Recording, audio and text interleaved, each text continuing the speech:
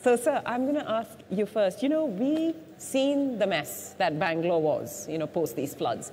We see that every year a lot of our weather patterns, the climate patterns, everything's getting quite bad. So when it comes to economics in this country, in a sense, how much do companies like Ernst & Young and other companies that assess situations, look at the economic status, really take into that calculation what it means, the environmental cost? You know, because it can wipe out years of profit. One single event can wipe out years of profit. Right. So I think I would say that companies have become more aware in the last couple of years in terms of actually measuring the effect, and I must compliment Reckitt being one of the forerunners in this regard.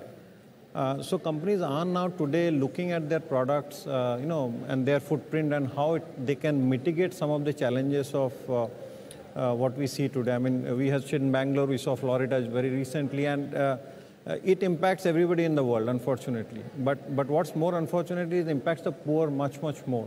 So I think companies are looking at, you know, manufacturing more sustainably, making products that are more sustainably, and there's a lot of interest among the younger generation in looking or buying such sustainable products. But the journey has just begun, and I think the extent of damage that you have done probably is still not measured accurately. That's my sense, because every year we predict something, but we see much, much worse, right? So I think there's a long way to go.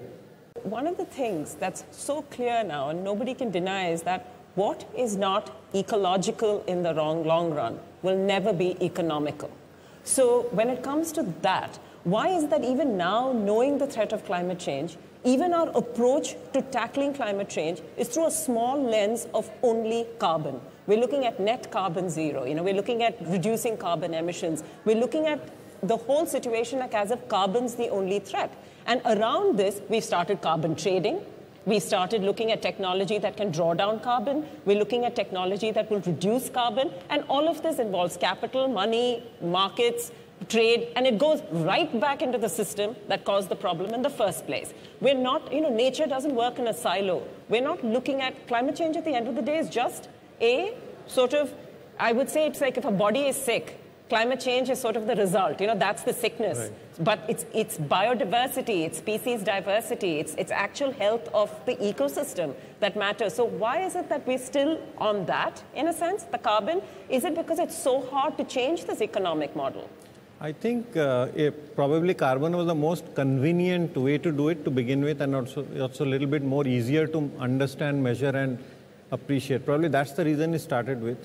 The other thing is probably, I mean, the change that you're talking about will need not just companies, it will need individuals, it will need the people, it will need politicians, it will need government, everybody to be in it, right? No, absolutely. But frankly, there are about 86 companies in the world responsible for over 75% of the emissions. And that is like a holy cow nobody touches.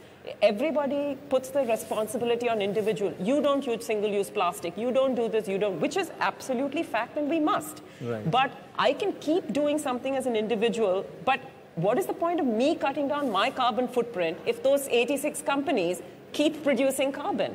You know, so there's a bit of an inequity there, and I don't think businesses have addressed that well enough. They haven't. I think, to be honest, I mean, it's who will bell the cat is probably the issue, that somebody has to take that step. And to my mind, it's a very strong step, and it has to be probably taken by the governments of the world. As we are seeing in privacy, for example, it's a pretty similar example. There's steps to be taken. It's the government which is finally driving, and my request to the government is to start there, because people will voluntarily not do it. I mean, people have to be sometimes pushed to do it.